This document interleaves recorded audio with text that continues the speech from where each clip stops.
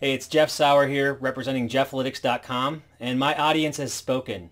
You've resoundingly said that you want me to create a video on how to use the Google Analytics API to create a report. And so that's what we're going to do in this video. I don't need a lot of preamble. We are going to go into the Google Analytics API, and we're going to show you how to create a report. I'm not sure if it's going to work or not. I actually haven't pre-planned this thing. It may work, it might not work, but you're going to learn a lot. You're going to learn from me. And we're going to go ahead and reward you for being an awesome subscriber, for following along for our 90-day challenge. And we're going to build something with the Google Analytics API. So let's get into our Google Analytics API tutorial. Before we start, I just want to mention that this is a callback. This is a callback to another video we did in the 90-day challenge. And that is day 3. Yes, I was clean shaven and things were so innocent then. We had this grand dream of doing 90 videos in 90 days, and we're still on track with that. I'm happy about it. Hopefully you're happy about it too. Now during this video, video number 3, I talked about creating a report in Google Analytics, and the conclusion was that we can't create this report in the Google Analytics interface. So we wanted to try something new. We wanted to try to put this into the Google Analytics API.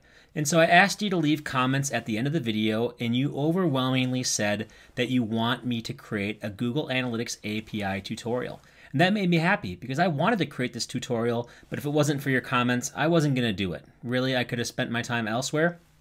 And you persuaded me to create a Google Analytics API tutorial. So it turns out you did want me to create an API tutorial, and that's what we're going to do in this lesson. But first, I have to warn you. The API can't actually deliver the report that we talked about. So it wasn't possible to do in the Google Analytics interface, and it's not possible to do in the API either. And so that's a major bummer. But the API can still do a lot of cool stuff, so I'm still going to do an API tutorial anyway, and I'm going to show you my exact thought process when it comes to building reports. So let's check it out. Let's go into Google Sheets, and I'm going to show you exactly how to use the API using Google Sheets and your Google Analytics data. Okay, so here we are back inside the web browser where we spent a lot of time in the past, but haven't been spending much time in recent videos. And we're going to do a live demo of the Google Sheets add-on for the Google API, or vice versa, the Google Analytics spreadsheet add-on. Now, if you go to this page, we can choose the Google Analytics spreadsheet add-on, and it's going to take us to this page. Within Google Sheets, there's an add-on. It's a free add-on that you can add to Google Sheets. So if I click on this plus free here, bam, we are in a untitled spreadsheet. And I'm going to call this thing our awesome demo of Google Analytics. And you see here's a little warning here, Google Analytics. If you need help, please visit the add-ons Google group. So there's a whole group on how to do this thing. But we are experts, or we're going to become experts, so we don't need no help. We're just going to do it ourselves. We're going to break stuff. We're going to see what happens when we go through this tutorial. So if I click on add-ons, you can see here there's a Google Analytics one, and we're going to create a new report. Now when we create a new report, it starts working in the background a little bit, and then you're going to notice on the right-hand side, we have all kinds of different things we can focus on. Now we're going to go into the Google Merchandise Store, which is called Demo Account, and we're going to create Merchandise Store Report number 1. And that is the beginning of a beautiful friendship with us and the Google Analytics API. Now we need to build a report in the API that has certain metrics and certain dimensions. So if we go back to our original video number 3, Helgi wanted to create a report that had product revenue, product quantity, the product that was purchased, and e-commerce conversion rate. So we're going to go through and we're going to create these things. If I type in the word product, we can see product revenue here. We can do product again. Or actually, if you just type in the word quantity, and we have our quantity here as well, we can look in the product in this case. If we go up here, we can type in product, we can find the product name, and then we can also type in e-commerce conversion rate. So these are all available to us in the Google Analytics API. Now, if you remember back to our previous video about e-commerce reporting in Google Analytics, we thought that we could make this report work, and the reason why we thought we could make it work is because Google told us that it would work. So if we create this report, everything should be smooth sailing. So I'm going to click on Create Report, and I want to see what happens. Okay, so we've created a report, and what is really happening here is that we have a second tab that was added to our spreadsheet. Our sheet that we started is empty, but we have a report configuration. Now this doesn't actually have any data in it. This is just the configuration of our report. Now this is an important distinction because just because you can dream it doesn't mean you can necessarily do it. But Google lets you make your definitions and play around with them and see if it will work. So what I want to do now is if you go back into your add-ins tab, you can go to Google Analytics and hit Run Reports, and we'll see if this works. Oh no, this doesn't work. So this report failed due to errors, and it says that this one is because we don't have sufficient permissions to use this profile. So Google is locking us down, and we can't actually create a merchandise store API report. And that is because of the level of access that we have with the merchandise store account. Now this is unfortunate because it's way easier to plan these things out and to show you data from the Google Merchandise Store, which is already populated. So we're going to have to go through an alternative, and I'm going to have to show you a different report coming from a different area. So let's go back to our Google Analytics add-on, and we'll go to Analytics, and we're going to create a new report. Now I'm going to call this report Merchandise Store Report 2, and I'm going to go from a different account that's not related to the merchandise store that does have e-commerce data, and we're going to see if we can make this thing work. So going back to our definition here, we can go in and we can type in quantity. That part is there. We can also type in that we want to have our revenue, and we want product revenue. Now there's a difference between revenue and product revenue. Revenue is revenue for the entire transaction. Product revenue is just for that particular product. So we click on that. Now we want to do another one where we have our e-commerce conversion rate. And then finally we're going to do a dimension, and that one's going to be the product. So I'm going to run this and see what happens here. We're going to create the report. Now again, it doesn't actually run a report, it just creates a new definition. Notice that we have a second account here that we're looking at, and we should see if this works or not. So I'm going to go ahead and go back to my add-ons menu. I'm going to run this report. And we have two errors. Error number one, we don't have permissions.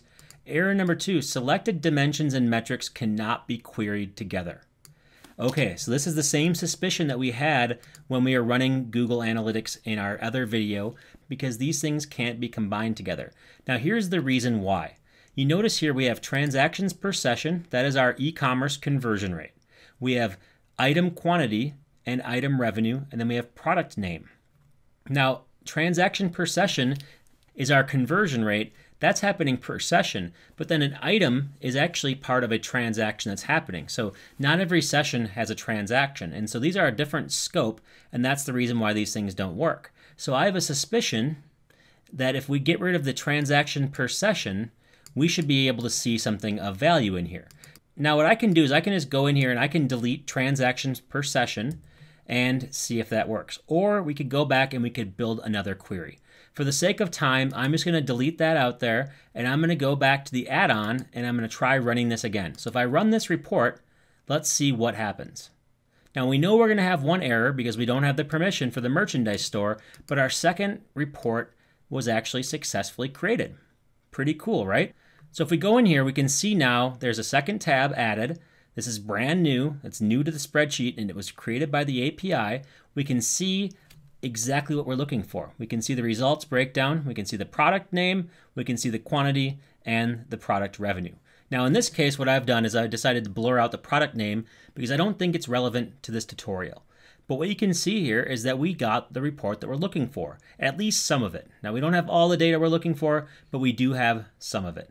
And this is the beginning of how you want to use this API. You can take a look here and you can see, okay, well, what product was there, how many quantity were ordered, and how much revenue came in from that product. And that is pretty awesome if you ask me. It's a really cool way to see these things side by side, and really it was pretty painless to create this report through the Google Analytics API. And if we want to, we could use this add-on in order to create any type of query that we want within Google Analytics. Now, what type of report would you want to run? Oftentimes, these reports are necessary if you don't want to go into the interface and pull data down. You can use this type of reporting mechanism. If you want to compare things, if you want to do custom reports, this is a good way to do it. I don't think you need to use the API for every single possible use of a report. It might be a little bit too cumbersome. It might take more time than you need it to, but it can be a nice way to do the repetitive reports that you're looking at all the time. So we might create like a traffic source report. And let's just go in Jeffalytics, and we're going to look for the number of sessions that happen. We're going to look at the source medium. And we're just going to get the top traffic sources coming into this site over the time period we're looking at. Let's create that report and see what happens. If we go back to our report configuration, we can see here we have our traffic sources report. We're looking at 30 days ago until yesterday. That's the default window. We can change the time window if we'd like to. And there actually are ways that you can order and you can filter. There are different things you can do in order to make this report run better in the future. But for now, we're just getting started. So we're just going to do the last 30 days looking at traffic sources, and we're going to do it in an automated way. We're going to generate this report. Now remember, this one's not going to run because we haven't changed the data, and it's both not the right level of access as well as the metrics don't all work together, but these other two should work fine. So if we click on add-ons, we're going to run this again, and we can see here, okay, that's an error. A new tab was added, our traffic source report. And we can see here that we have our traffic sources that have come in from the Jeffalytics website.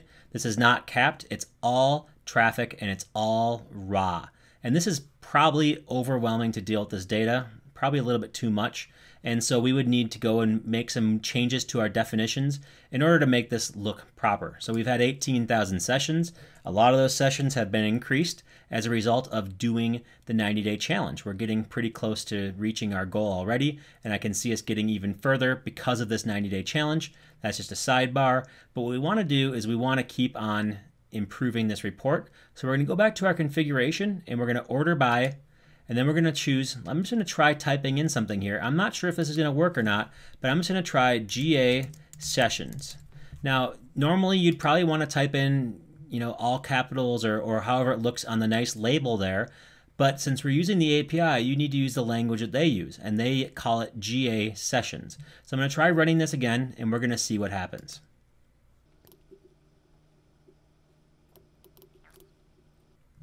Okay, so we've done this and we have sorted by sessions, and notice it is sorted by sessions, but it's not descending, it's ascending. So it's starting with 1 and going down. Anybody who knows me and anybody else who has any kind of level of sanity knows this report's pretty much worthless. So we're going to go back to the drawing board and we're going to try to order by sessions, and we're going to do descending. Now, I personally don't know the exact syntax for order descending in the Google Analytics API, so I'm going to look it up. And this is one thing you'll know about me, is that I have to look a lot of things up, because even if you're smart, even if you know these things, even if you've done it for a long time, you don't always know the exact context of how these things work. So I'm going to look up how to do an order by statement within the Google Analytics API.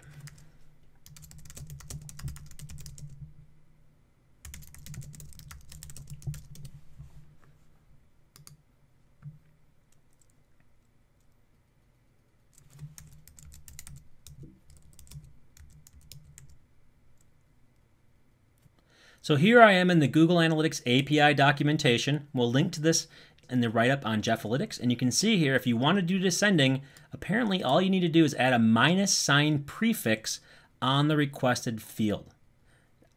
Now, this probably sounds like rocket surgery to you. It does to me as well, but I'm going to give it a try. I think that it just means that I need to put a minus before the GA session. So I'm going to give that a shot, and we're going to see what happens here.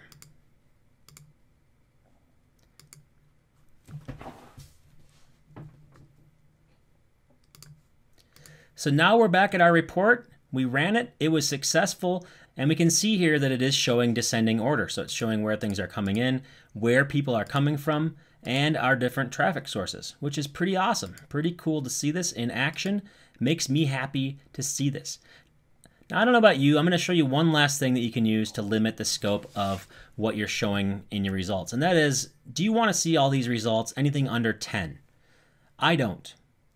And so I want to see only sessions that are greater than 10. So we're going to go back to our report configuration, and we're going to see if we can do that. Again, I'm winging it. I'm just flying by the seat of my pants to see if this thing can happen. But I think it's a filter, and I think it's GA sessions, and I think it's going to be greater than 10. I hope this works. I might have broken everything, but I'm going to try running this one more time. and we'll see what happens here. So we're going to run this thing. We're going to get our standard error message. We're going to look at our report, and it did it. It showed it, and it's a miracle. It's a Festivus miracle. It's some kind of miracle. I don't know what it is, but this is pretty awesome. I didn't know if this was going to work. I was really apprehensive about doing this tutorial because I knew that the e-commerce report probably wasn't going to work, but hopefully this turned into something useful by seeing our results, seeing how things come through, and seeing how we can continue to find value for ourselves, seeing all the traffic that comes in. This is not something that takes a long time to do. You're pretty much watching me do it in real time. It's pretty cool to see this happen.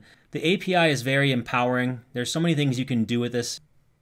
You can take your traffic sources, for example, and you can insert a chart. So let's just insert a chart, and there we go. The top traffic sources that come into Jeffalytics in a chart form. We did that in 10 minutes or less. You can do it yourself. All you need to do is follow the instructions in this video, and you can do some awesome stuff. And so that's where I'm going to leave this tutorial of the API. This is where I'm going to leave the browser, and we're going to recap what we've learned in this video. So it's time to recap the API tutorial steps. Step 1, find the Google Sheets add-on and the information behind it. Step 2, install the plugin into your Google Sheets. You can simply click on that free button and it will be installed into a sheet itself. Create your report definition. Now you can do any kind of report definition you want. Chances are it probably won't work the first time and you might be intimidated by that, but notice how we got out of it pretty quick just by trying new things and being innovative. It's pretty easy to refresh something, so if you get it wrong on the first try, you have plenty of time to go ahead and get it right. Finally, run your report and get the results and start creating awesomeness within Google Sheets and sharing it with your organization. This is pretty cool, right? This is a very basic introduction into the Google Analytics API. Even though it's using a plugin, you basically did the equivalent of somebody writing code, tapping into Google Analytics, getting the right information, and bringing it back into a spreadsheet, and being able to do any type of analysis and manipulation you want to on that data. Pretty awesome. So finally, I'm going to leave you with this. Do you want to see more of these? Do you want to see me doing more API tutorials? Leave a comment with the report that you want me to build, and we'll build it for you. If we get enough comments and we get enough upvotes, we'll build it for you in another video. I would love to do it. I'm fascinated by the API. I like helping people out. I like helping people like you out. So if you're interested in this and if you want to see more, if this just whet your appetite, leave us a comment. Let us know how much you want to see it, and that's what's going to keep us going. Your comments are the only reason why I created this video this time, because you wanted it. If you want more, let us know. And while you're at it, join our free Google Analytics mini course at analyticscourse.net, where we teach you all of the awesome things about Google Analytics, how to get certified in 30 days or less.